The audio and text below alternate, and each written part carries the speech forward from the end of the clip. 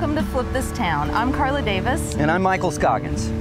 Today, we're on South Main Street because we were looking on the internet and look what we found. We found a picture in the Middletown Library Lens on that website. We found a picture of this fountain.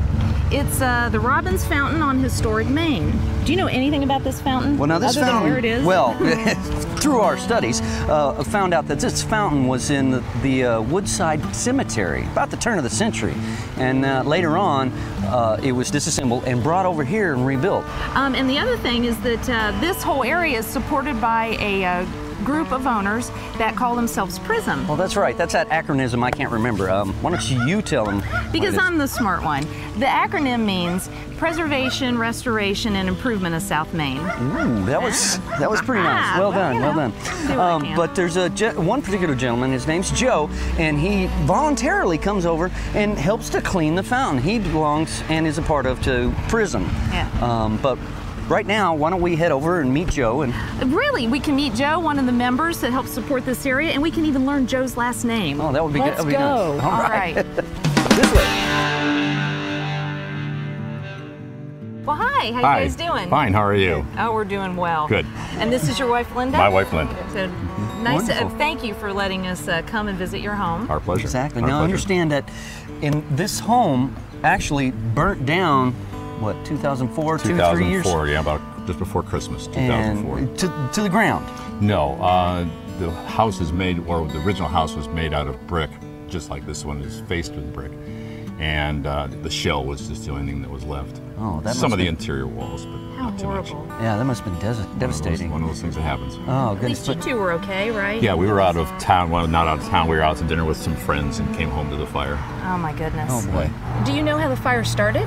The fire marshal determined that there was a problem with the heat exchanger from the furnace that was there. It was too close to the rafters in the building, and over time it just heated up the beams to a charcoal type of consistency, and then the flash point just decreased to such a point that it just caught fire one night when we were gone. So it was the way that houses were constructed back when it was I guess so. originally built? I think that's what it was. Yeah. It's one of those things that happens. Yeah. Oh, goodness gracious. And were you able to save anything?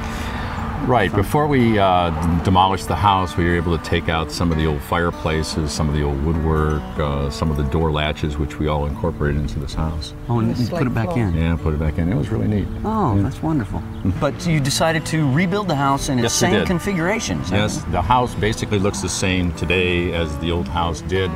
The only thing that is missing at this point is the front railings on the front lower level and the top. It's a situation of not having enough money to do all the things that you wanted to do, you know. Exactly. But that's the only thing that is different for it. And the layout on the inside is a little bit different too. Oh, okay. Were you able to use a local contractor to rebuild? Yes, we were. We went around, when we were figuring out what we wanted to do, we happened to see some houses that were open on the other end of town, and one of the houses was put up by fishbowl builders. And so we went inside, and just the feel of the house, the strength of the house, we thought, well, maybe if we were going to build a house, these were the type of people we wanted to use. So we contacted them and contacted a architect, and wanted them to get an idea of what it might cost us to put this house back up again, or something similar to the old house. Well, it's gorgeous. It is thank beautiful. you very much. Now, understand that this is part of the historic district, and is. Every other year you have tours? We have tours. We have house tours during the holidays. Put that in our social calendar. There you go. That's right. That's Matter right. of fact, we had built the house, and we were only in it about 6 months, and we opened up the house so that the world or the city could see what we, put back up again. What you've done.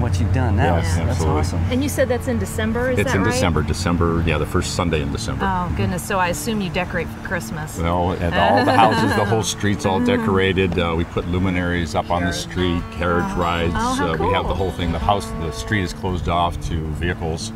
So it's really a nice walking tour, and all the money that we raise from the house tour goes to fixing the fountain, which you were just the fountain. All right. That we putting it saw up. on Middletown Right, Library exactly. Lens. Right. But it's been an ongoing program for, oh geez, since the 1980s. I think before they even put the fountain back up. After the devastation of your house burning down, did you consider living elsewhere? Yes, we did. I mean, you take all those type of things into consideration when something like this happens. It gives you an opportunity to explore other areas in town, out of town, whatever. But basically, we looked around in town and we found a couple houses that we were interested in. But then when you come back here and you see this property, and more so the neighbors that we have, part of the story of when the house burned down was that our neighbors, while they were here with us and are supporting us while we were watching the fire department try to put this thing out,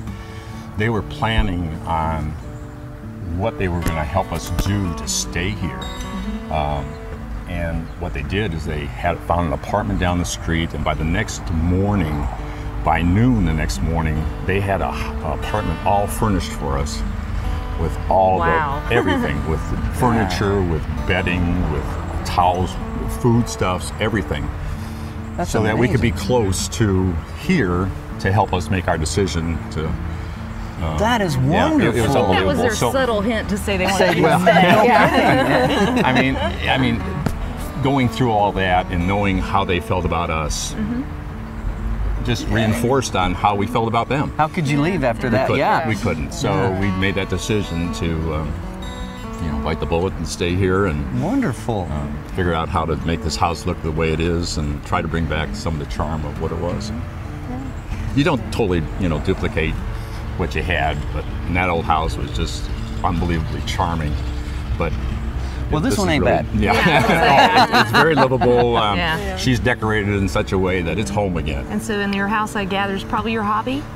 Well, with an old house, it was, really a hobby trying to fix it up like some of the other people have done on the street. And that was a lot of fun. There's still a huge yard and a lot of maintenance and stuff like that, but it's fun. It's the thing we like to do. Well, now we're still on South Main, but we've moved down a few houses from where we met the Hudecs to be in front of this beautiful home. And this beautiful home was built in 1872 by Henry and Marion Libby. Now, Henry and Marion happened to own several businesses. One of them was a brick making business. And as you can see, the entire house is made of brick. It's a brick house. It's a brick house. Even the interior walls are made of brick. So it was very convenient for them because they own that company. They also owned a tobacco company and a twine making company. And a little piece of trivia, Henry and Marion were only 23 years old when they built this house. So what were you doing when you were 23? I'm not gonna tell. Hey, what were you doing when you were 23? I don't know, I haven't turned 23 yet.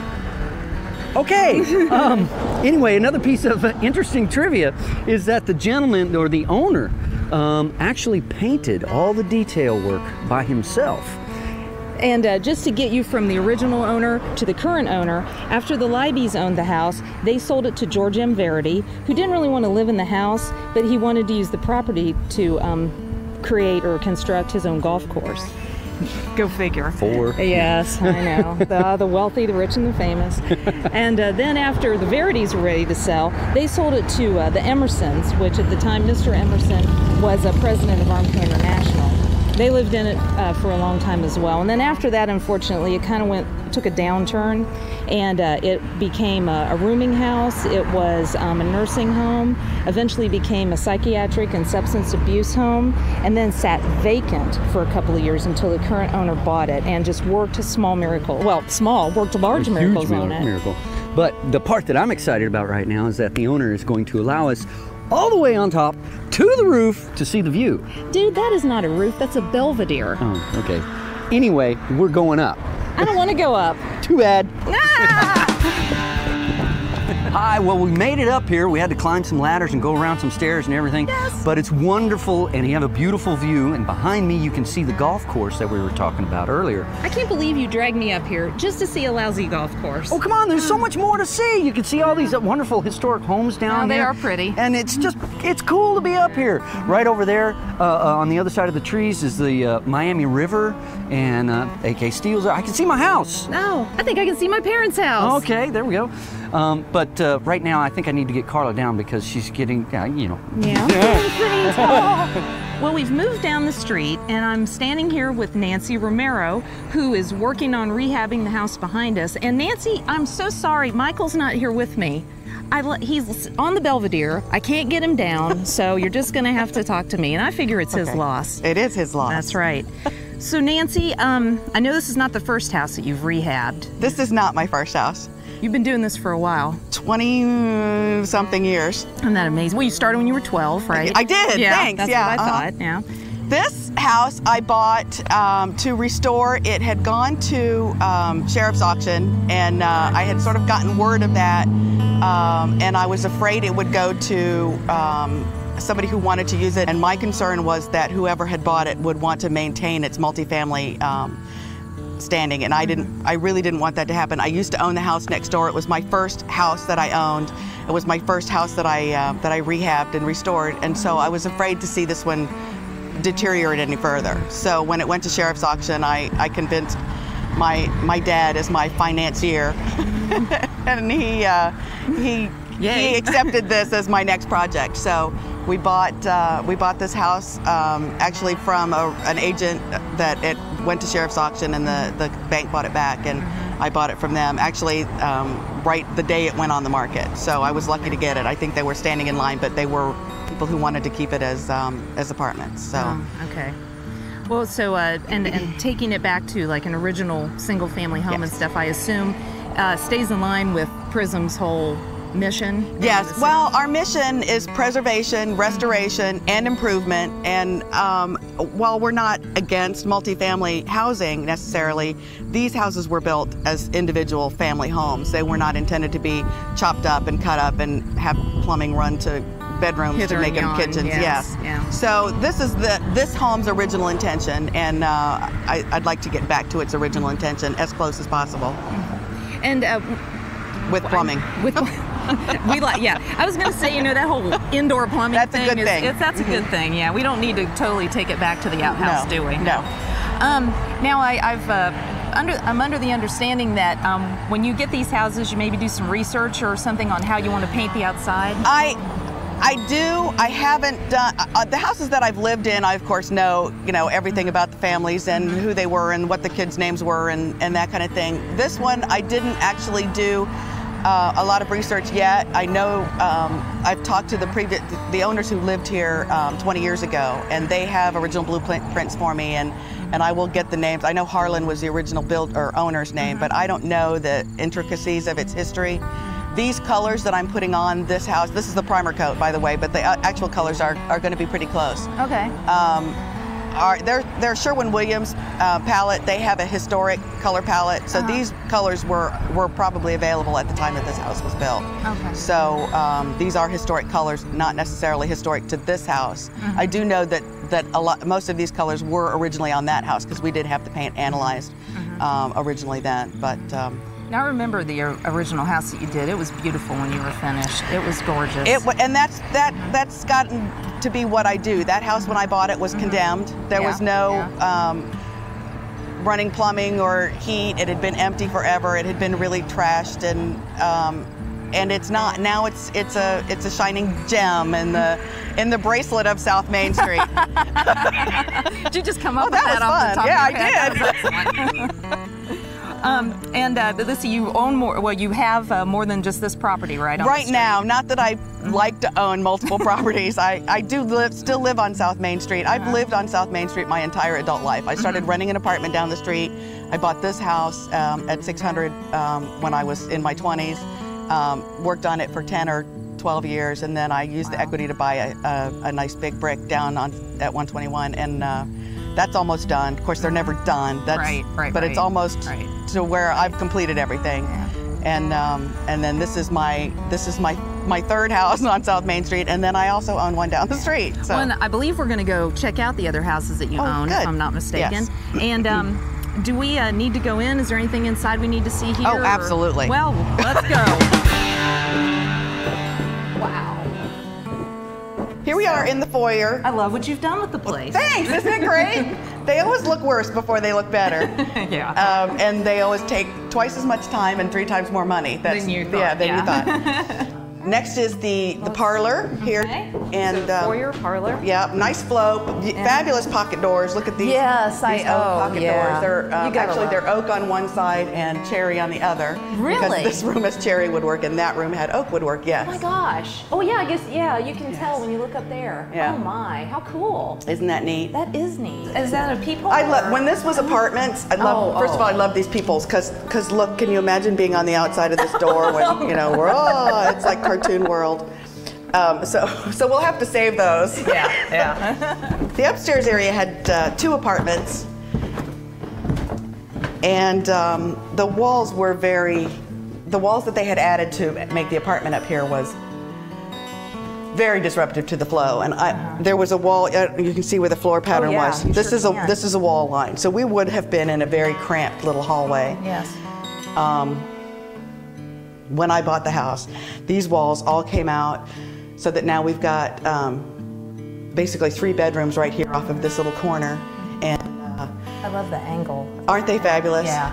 The Victorians loved their detail. I just don't know what else to say, except maybe we need to go to the next house. Well, we've strolled down the lane here on South Main. We strolled the lane on South Main to see another house that Nancy's been working on. And it just happens to be at the edge of, I guess, if this is 808, I guess it's the end of the South Main district. This is the last house that's currently in the designated National Historic Register of Historic Places district. Okay. Which South Main Street is. It's a federal district under the National Trust.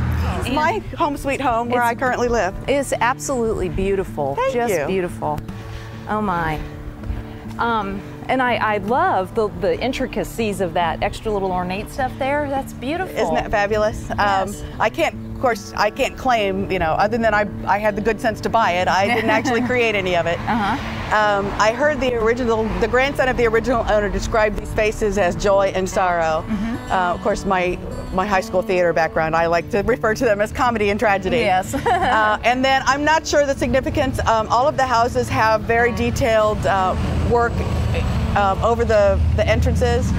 These are obviously griffins and torches and flowers, and I don't know if there's significance or not, but they're all different. They're all unique to the particular house. It's beautiful. Well, come on in. Let's go up. Oh my goodness. Isn't this fabulous? It is. I mean, I'm not kidding you. This is beautiful. No wonder you had to buy the house. This is exactly why I had to buy this house. I am just enthralled with this woodworking. It's absolutely beautiful. This was what sold me on this house. This ingle nook with the carved fireplace. The original builder of the house was Simon Goldman of Goldman Park fame. He had a store. He had a dry goods store, which meant not produce, but dresses and clothing and fine apparel. But yes, shoes. And he used to travel up and down the canals and the river, selling to people from Cincinnati to Dayton along the canals. And he decided that he liked Middletown enough to settle here. Well, I just can't thank you enough for showing us your houses, letting us come into your home. It's just been great. And I'm going to have to go get Michael off the Belvedere. I don't know what I'm going to do. I don't know. Is he swinging from the bell? Well, he flies pretty high on life, so, I'll have to go see what I can do. But thanks again. We really appreciate your time. Well, you're welcome. Thank you for coming. Well, I'm strolling down the lane here at South Main, still looking for Michael. I have no idea where he's at. I guess he's still on the Belvedere, who knows. But I had to stop here because we're in front of Middletown's mayor's house, Larry Mulligan's house. And this is his wife, Kristen Mulligan. So thank you, Kristen, for letting us stop and capture your house here on film. Would you mind if we sneaked a peek at the lift? You may. All right, let's go. Well, when Calvin and Elizabeth bought this house in 1917, it was a lot smaller. It was only 7 rooms. And in about 1930, they added on a bunch of rooms at the back and some bathrooms upstairs. And this area right here, all the way through, was an open porch. So this is all new. Oh, wow. I'm not quite sure where the front door was, but it may have been there, but the porch used to wrap around. Oh, I love wraparound porches. So the door is new in the fact that it was put in the 30s. And then the lift chair is right here. It's a silly little lift chair that goes up on this, this pretty substantial cast iron track and big gears and everything. Did Did you want to write it down? I do. I want to write it down. Okay. I mean, this is something that Michael would do, but since Michael is not here, I get to have all the fun.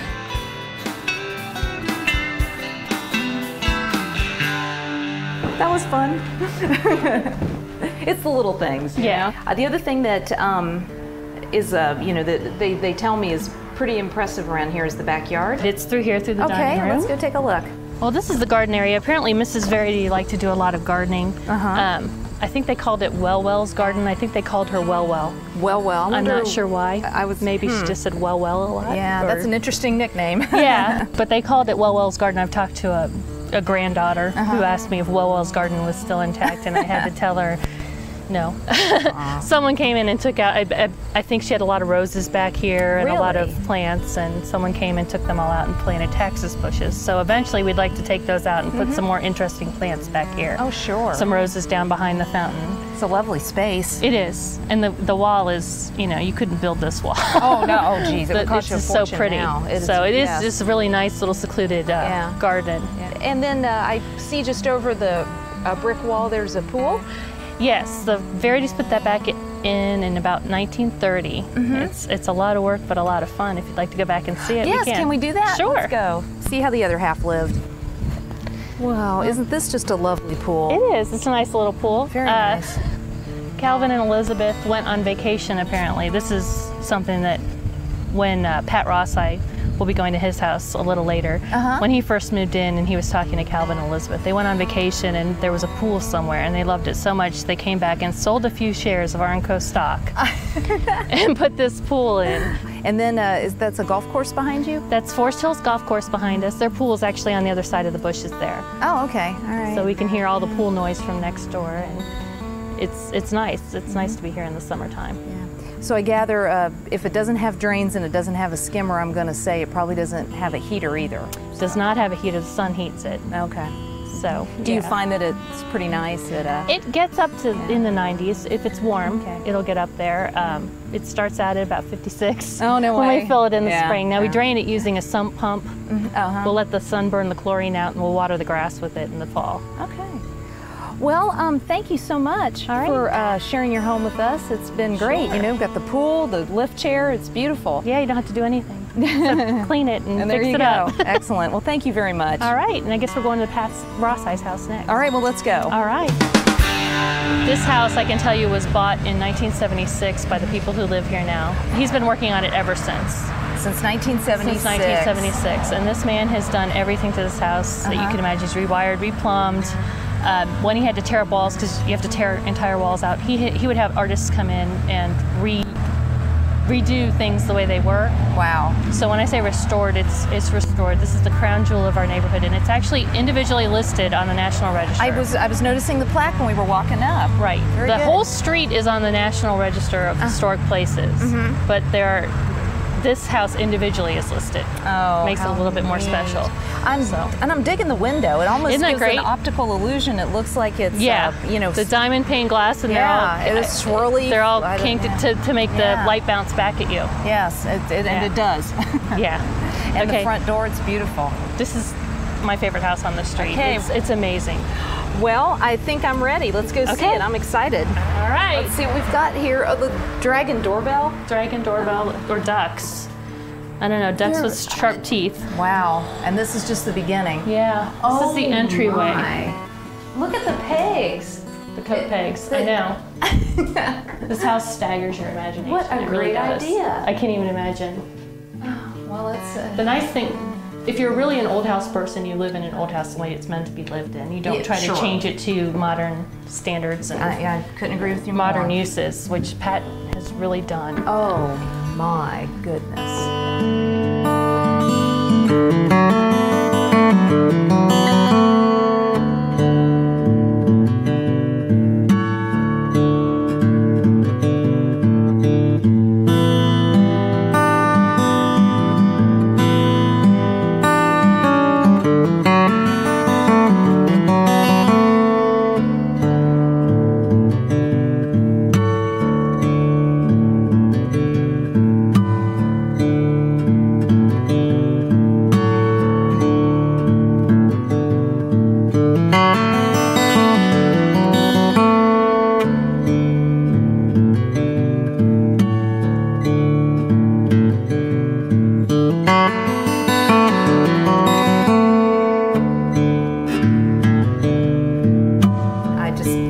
so much for your time. We really Oh, appreciate you're it. welcome. All right, Glad you came. Hey, let's go have a cocktail. What do you say? It's 5 o'clock somewhere. Right. Let's go. All right. So now where are we at? We're in front of Sword Mansion. That's right. Which I think we could consider this the cornerstone of the historic district on South Main, don't you? Oh, most definitely, most definitely.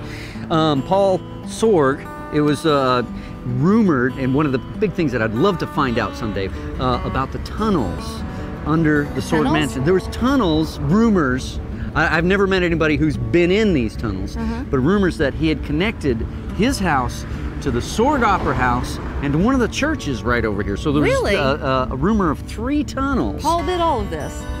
Well, he built that. Why not? Yeah, sure, why not? Yeah. And did you know he built it in 1887? Oh, no way. Ask me how much he spent on it.